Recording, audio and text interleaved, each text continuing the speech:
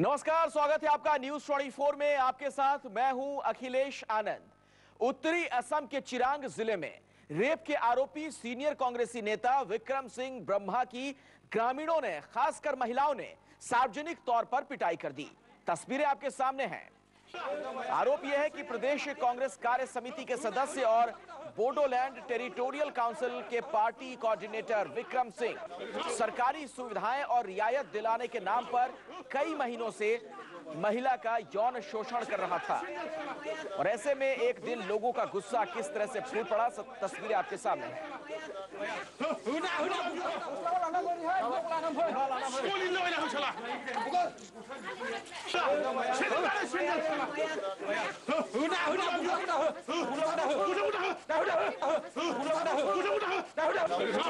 विक्रम सिंह ब्रह्मा कांग्रेस के इस नेता का नाम। असम का ये शख्स कांग्रेसी नेता है और इसकी जमकर पिटाई की गई। महिला ने यौन शोषण का आरोप लगाया था। उसके बाद सरेआम किस तरह से धुनाई की गई इस शख्स की, ये तस्वीरें आपके सामने हैं।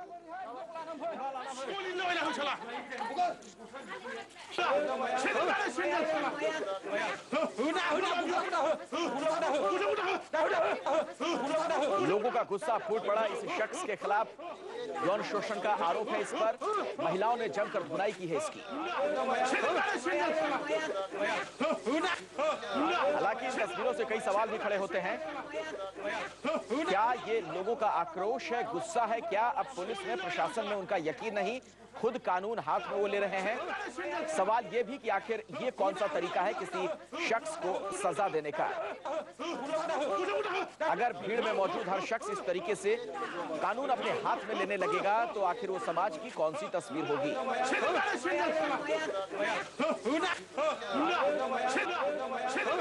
बताया जाता है कि महिला बहुत ज्यादा गुस्से में थी। गांव वालों की मदद से पहले तो इसे पकड़ा गया और उसके बाद जम की उसकी धुनाई कर दी गई, कपड़े तक फाड़ डाले गए। विक्रम सिंह ब्रह्मा कांग्रेस के इस नेता का नाम है।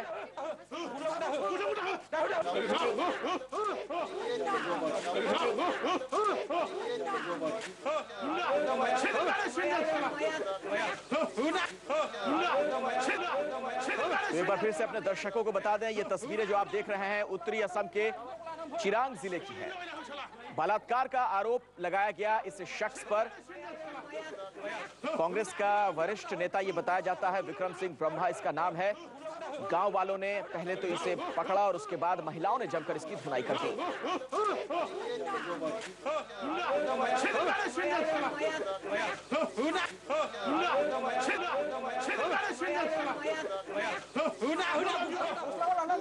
आपको बता दें, इस शख्स पर आरोप है कि प्रदेश कार्य समिति के सदस्य और बोडोलैंड टेरिटोरियल काउंसिल के पार्टी कोऑर्डिनेटर विक्रम सिंह सरकारी सुविधाएं और रियायत दिलाने के नाम पर कई महीनों से महिला का यौन शोषण कर रहा था। और ऐसे में एक दिन लोगों का आक्रोश इस तरह से देखने को मिला। लोगों का गुस्सा फूट पड़ा। पहले इसे घेरा गया, पकड़ा गया और उसके बाद इसकी जमकर धुनाई कर दी गई। इन तस्वीरों में आप देख सकते हैं किस तरह से इसके कपड़े तक फट गए।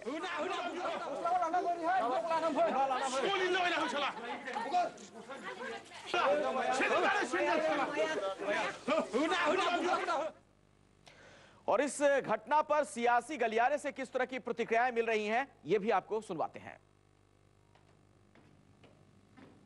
I think the Congress party needs to really review its membership and also must make a decision, not only Congress, all parties, to throw such people who are violators of women's rights, who are people who are sexual offenders. I think they must, and especially Mrs. Gandhi, we appeal to her to not only ensure that such people get out of their party, lose their primary membership, but also must be punished. Congress ही की सरकार थी असम में, जो उस बच्ची के साथ जो सड़क पर हादसा हुआ, जहां पर सड़क पर कुछ जर्नलिस्ट और तमाम तरीके के लोग भी इन्वॉल्व थे उस हादसे में। तो नॉर्थ ईस्ट को बिल्कुल नेग्लेक्ट कहीं ना कहीं किया गया है और कांग्रेस के एमएलए इन्वॉल्व है। बहुत शर्मनाक बात है, क्योंकि लीडर जो है वो अपने कंडक्ट से लोगों के बीच में अपनी जगह बनाता है, पर जाहिर सी बात है कि उस केस को भी एक्सपीडिशियसली तय किया जाए। जो भी सही है गलत है वो लोगों के सामने आए। ये दुर्भाग्यपूर्ण है। मुझे लगता है कि अब ये सिलसिला जो है वो इसके लिए कानूनी प्रावधान ही इसका हल है और जल्द से जल्द इसके लिए एक मजबूत कानूनी प्रावधान होने चाहिए। और साथ ही साथ जो राजनीतिक पार्टियां हैं उन्हें भी जो अपराध में लिप्त लोग हैं, जघन्य अपराधों में लिप्त लोग हैं, उनको भी टिकट देने से बचने की कोशिश करनी चाहिए। और इसी खबर पर ज्यादा जानकारी के साथ हमारे संवाददाता मनोज इस वक्त हमारे साथ जुड़ गए हैं। सीधे उन्हीं के पास आपको लिए चलते हैं।